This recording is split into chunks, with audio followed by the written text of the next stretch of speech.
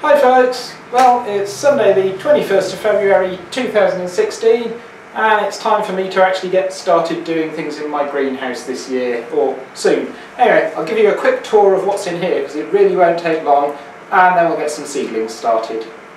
Let's go!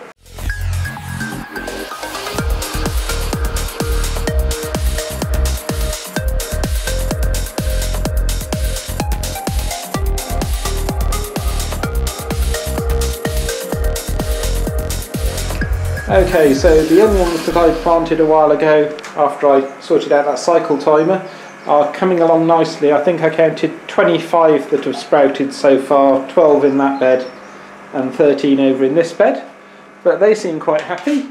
Onto the strawberries, not looking amazing, but then I haven't actually changed their nutrients this year so far, I don't think. I think I did it sometime in December.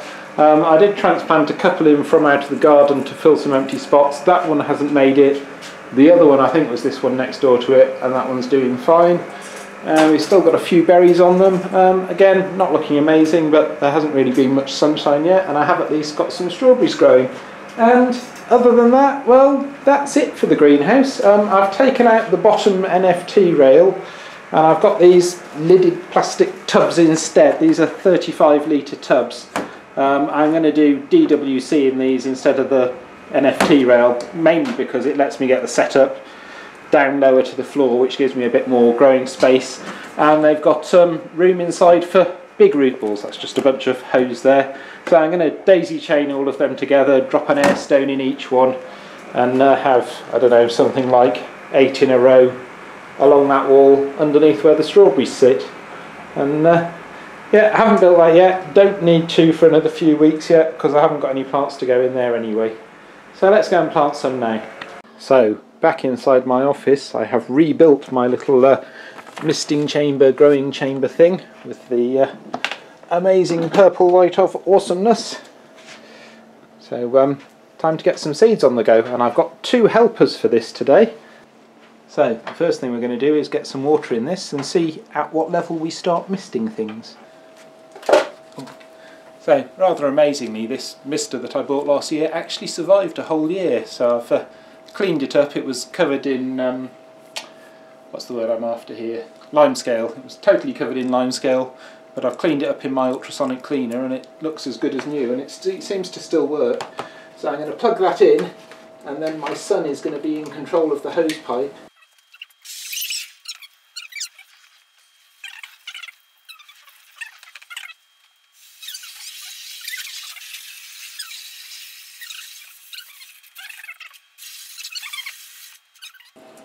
So now we get them started. It started to lift. Starting, yeah. It's just sitting in.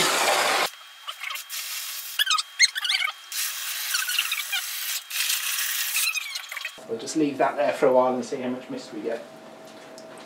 Hopefully it'll fill up the whole container.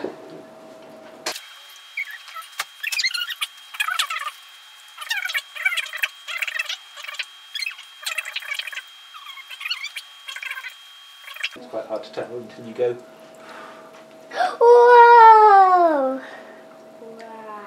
Can I blow it? So, no, we're going to add some Recirculating. Can you remember what Recirculating does? It drains down the dead roots in a plant. No, that one's canozyme that changes the dead roots into food. Recirculating does something else for the roots. Does it help it grow? Yeah, it helps it grow roots. And I think we want 5 millilitres of this per 10 litres of water. So do you want to do 5 millilitres, Tom? So is that 5 millilitres? Well, what does it say? And then quickly pour it, and you have to pour it that way. Can I do the next one? You can, but don't stop. I just did that. Yeah, you did, and you weren't supposed to. That's why I said, or you stop. Right, I'll give that a bit of a stir. Mix it all in. Do you want to mix it? Yeah. Just stir it around. Make sure it's mixed all the way around. But it seems to have... It's quite thick. It's watery. 5 millilitres already. So we've got the reading there. Should be about 0.4, 0.3 it says at the moment. That's alright, that's good. Okay, so next we're going to have some Aqua Viga A. Yeah. And this is normally 25 millilitres per 10 litres, but we don't want to give the seedlings strong nutrients. We want to give them very weak, because otherwise they don't grow roots properly, because they only grow roots to try and find the food. And if they can find food really easily, they don't bother to grow roots. So we're actually going to do just 10 millilitres of that, which is slightly less than half strength.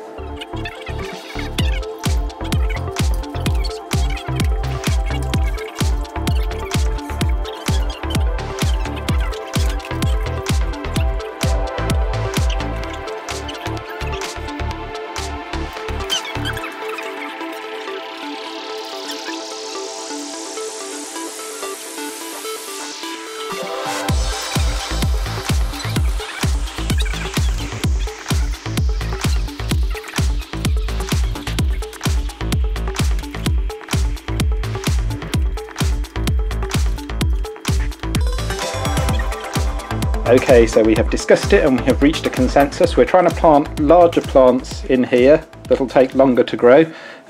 Could you give us a rundown of what we've decided? So we would do California Wonder Peppers. How many?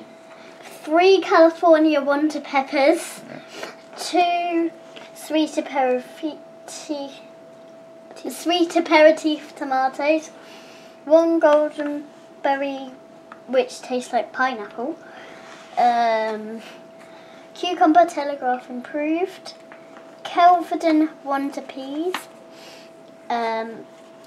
2 broccoli Samson F1 and 2 cauliflower cheesy F1. Excellent, thank you very much. First of all, we need to pour out roughly half of the clay balls into this tray. These are cucumber seeds, and we're going to put 2 in, so just in case one of them doesn't grow, we can put another one in and hope that this one grows instead. So this is what the cucumber seed looks like,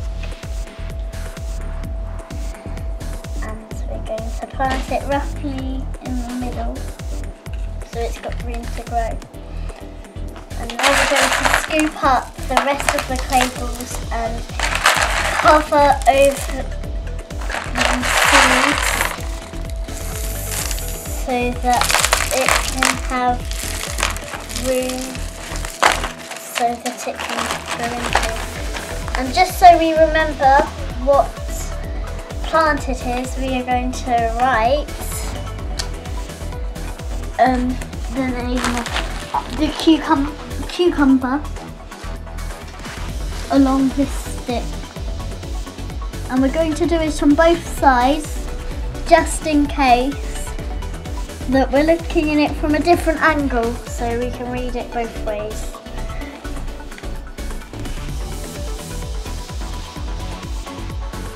And are you going to eat them when they're ready? Yes. You can have the cauliflower seeds. Okay.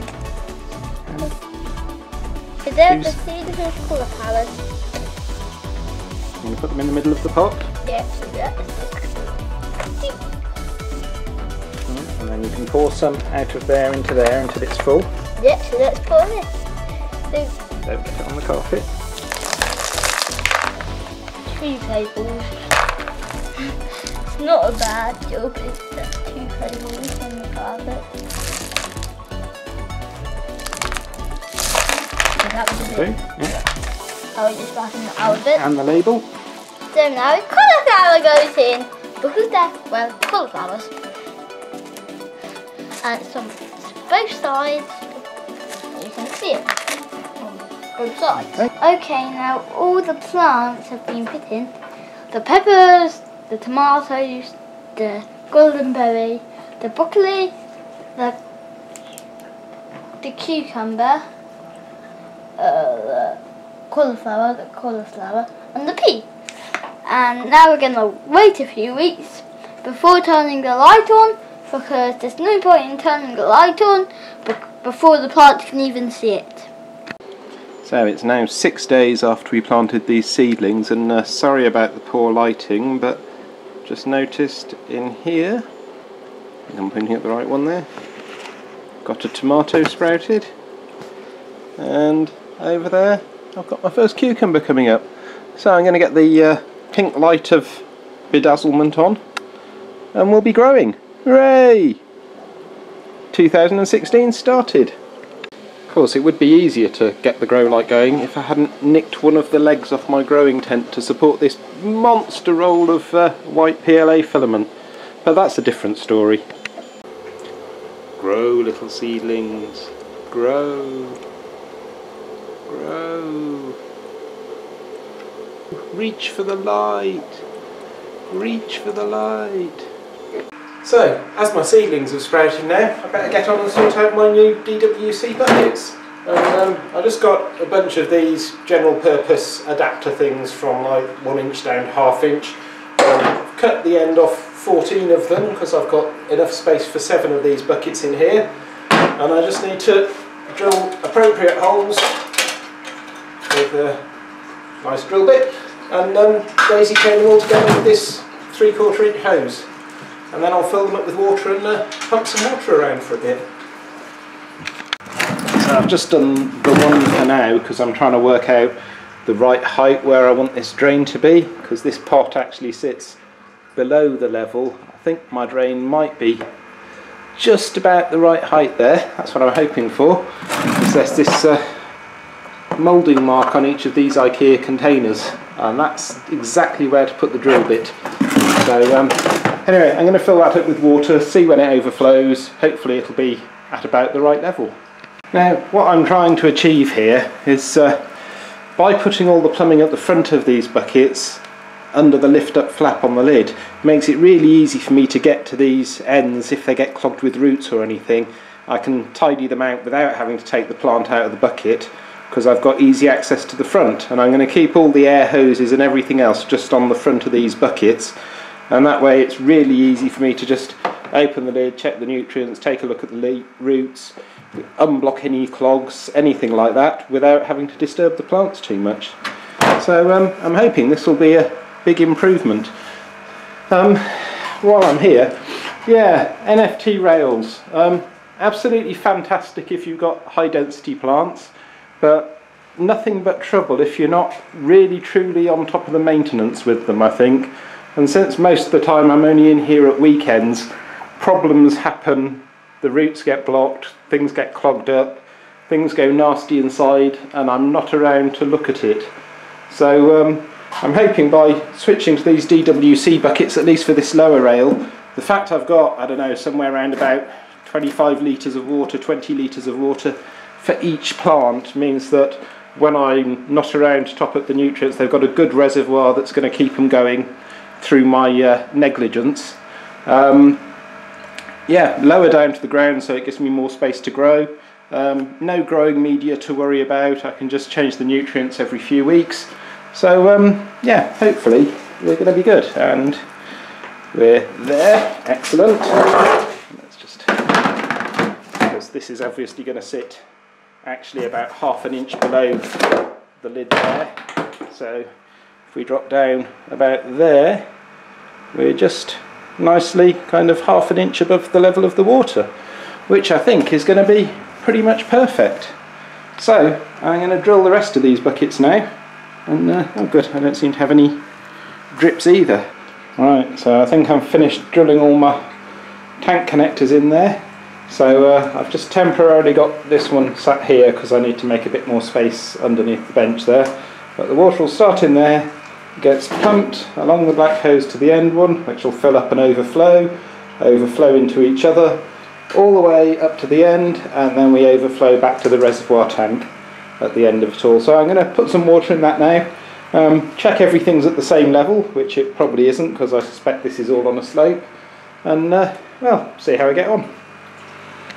Okay, looks like we're getting up to a decent water level there. I'm going to switch the pump on, and hopefully we should, yeah, there we go, up to there. I'm going to have to turn the pump off in a second because I suspect we're pumping faster than the hose can fill. In fact, I'm sure of it.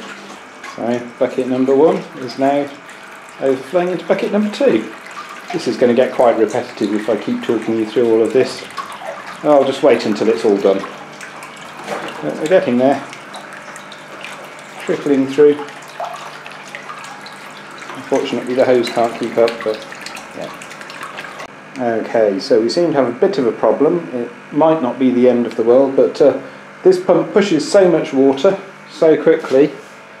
This one fills up very fast over the overflow. That one's full over the overflow. That one's full. But by the time we get up to here, we've got very little water pressure. So if I just leave that big pump running, that one overflows. I'm not sure it's going to be the end of the world. I'm going to keep mucking around and see what I can come up with. Well, I think we very clearly have a low point on this particular bucket here, because we're going from this reservoir into the one in the corner and down to there backwards. But we're getting there. Right, anyway, I'm going to call it quits for this video because I think you've had enough of me rambling on. I'm not going to get these finished today, but I've got a few weeks to sort it out, but you know what I'm up to now anyway. So, hope everyone's having a good weekend, and see you next time. Cheers folks, bye!